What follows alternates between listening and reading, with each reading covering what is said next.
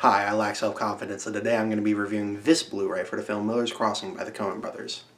Miller's Crossing, released in 1990, was directed by the Coen brothers. The film follows Tom Reagan, a drunken gambler who acts as an advisor to mob boss Leo. After a rivaling boss, Johnny Casper, requests that Leo kill the brother of Leo's lover, Tom gets caught up in the drama between the two. Tom believes that killing the brother, Bernie, is the only sensible thing to do. However, Leo does not want to, as he wants to remain on good terms with his lover, Verna. Tom ends up playing both sides, though whether this is done out of his own interest or Leo's is uncertain. Miller's Crossing is one of my favorite Coen brothers films, and I'm very excited to see how this Blu-ray will add to my watching experience. Let's get started.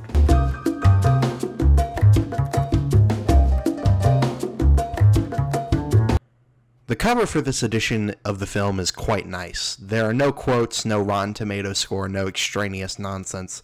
If you remove the actors' names at the top, it actually wouldn't make for an awful Criterion cover. Though I do prefer the original green poster art, I do like the color scheme, the purple text, overblown background, dark figures, and blue case creates, even if it's not really reflective of how the actual film looks. The back isn't quite as sleek. The isolated black figures from the film look quite awkward. We don't really get a sense of the shape of the ground they are on, and the car just looks like they couldn't be bothered to fix it. The description they have here is fine, though I think it could have been a bit more condensed. The inside of the case is pretty barren, no booklets, no advertisements or anything like that, just the disc. But it's a good looking disc, basically, just the front cover. For some reason, Fox put their helpline and website on both the back of the case and on the disc, which is a bit confusing to me. It's not egregious or anything, but I mean, who's going to be looking for your URL on a disc? Why would they open up the case and look there when you made it so big on the back? It's a weird little nitpicky thing that most people aren't going to care about except for me, and I'll admit that. Once you pop in the disc, you get all the usual stuff, Fox logo, piracy warning, and then you get the menu. I'm personally not big on the clips they play on this menu. It reveals a bit too much, like the funeral at the end and Leo's apartment fire. I would have been much more partial to it if it was just the title shot of Tom's hat blowing away. The theme of the movie also plays over this menu, which is fine, it's a good theme. I'm just not a big fan of the Irish folk music it's imitating. The way you navigate through the options on this is odd. You click on one of the options, say Setup, and another set of items to scroll through comes up. I'd rather it have just took you to another menu instead of just looking at this one montage and hearing this one song over and over while I look for what I want. Also, the chapter select and bookmarks are under an option called Search, which I was rather confused by. Before I clicked on it, I thought an actual search bar would show up, and I'd use it to search for special features or something. Not really a big issue, just something I thought was funny. Overall, I'd give the presentation of this Blu-ray a 5 out of 10. It's a bit generic, and honestly, some of the things Fox did to the case and disc are a little bit annoying.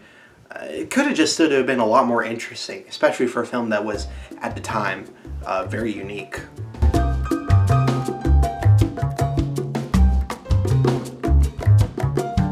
As is expected, the transfer for Miller's Crossing is quite good. This version is 1080p. I don't think there is currently a 4K version. Not that that makes a difference to me. I don't have a 4K television, and also you can't see in 4K anyway, so.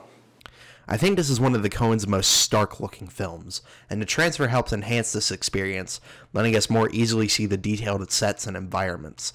I'm also quite fond of the woods, as I grew up around them, and I love how they look in this film.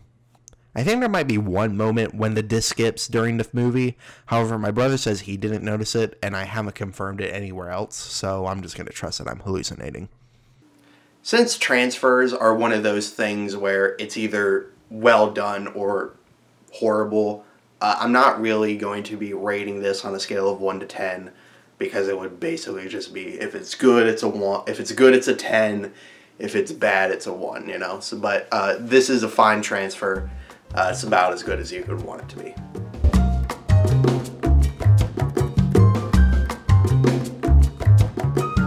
The special features on this disc are quite lacking. There are only 4 bonuses.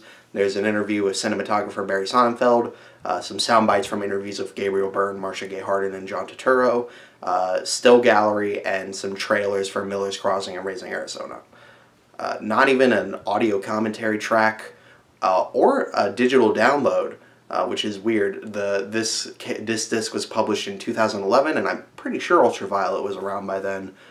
But I guess if you want to watch this movie you already paid for, on anything other than a Blu-ray player, you're a criminal. Between all these features, easily the most insightful and interesting is Sonnenfeld's interview. If you're not really interested in the technical side of filmmaking, you may not enjoy it much, but I found all of what he said to be of note.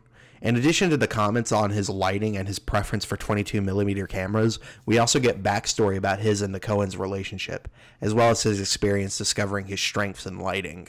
Probably my favorite bit of the interview, though, is a segment towards the end. Sonnenfeld is telling a couple stories from the set, and he talks about John Turturro and why he enjoyed his performance. He described him as this sort of gay, asshole-ish character, and he told how John Turturro came up to Sonnenfeld one day and thanked him for being the cinematographer because he based his cadences on the way that the Coen brothers and Sonnenfeld were talking to each other, which I thought was really funny.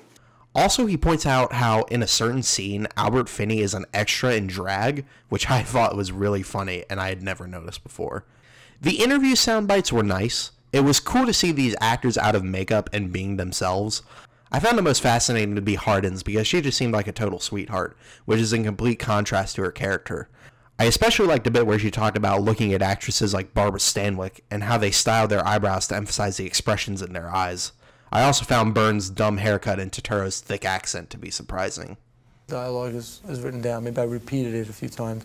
I improvised a little bit, you know. I'd have liked to have gotten a date or the name of the show these interviews were from, because that would have made searching for them to use clips a lot easier, because I don't have the technology to record my TV yet. The two trailers were not anything special. I guess some people find it interesting to watch those old trailers, but I don't. I hate all trailers, and the corniness of these older ones especially irritate me. The Raising Arizona trailer is fine, I guess, but the one for Crossing I found especially weird. They do this weird thing where they introduce each character by the previous one saying a line about them, and the narrator explains the character's motivation. The day I back down from a fight, Casper's welcome to the rackets, this town, and my place at the table. Casper, can he muscle in? It makes it seem like this gangster thriller, but the movie's theme is playing under it, which doesn't match it at all. It's weird and I didn't like it. The one thing I did find interesting and appealing was that I learned Crossing opened the 1990 New York Film Festival, which I didn't know. However, that's really not anything to do with the trailer, so. The still gallery is a still gallery. There are 21 pictures, mostly behind the scenes stuff. It's fun to see the Coen brothers in their ugly-ass haircut, but other than that, there's not much to it. I don't want to show too many of the pictures for copyright reasons, but I do want to point out my favorite, which is this one of Joel and Sam Raimi, who has a cameo in the film. I just like the story behind the Coen brothers and Frances McDormand and Sam Raimi and Holly Hunter being roommates, and I find this picture cool to see. Really not that much to it, though. Probably the biggest downside to all of these special features is the brevity of them. The Sonnenfeld interview doesn't even last 17 minutes, and the total runtime of the snippets is only 8.5. I just feel like they didn't take full advantage of the space a Blu-ray disc has. It's really disappointing when you can find out more about a movie from the trivia section on IMDb than you can from watching the interviews on a Blu-ray disc. Overall, I give the special features on this Blu-ray a 4 out of 10. There's really only one good bonus, and it's less than 20 minutes long. It's very underwhelming, and there could have been so much more.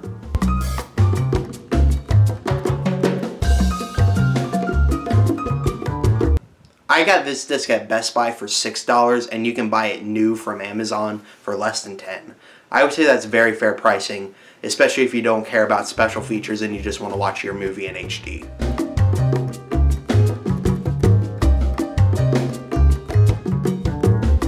I'm going to give this Blu-ray from Miller's Crossing a B+. It's a decent disc, but one that's lacking in most departments except for the transfer itself. However, the low pricing makes it justified for fans of the film as well as Coen Brothers fans such as myself. Thank you for watching.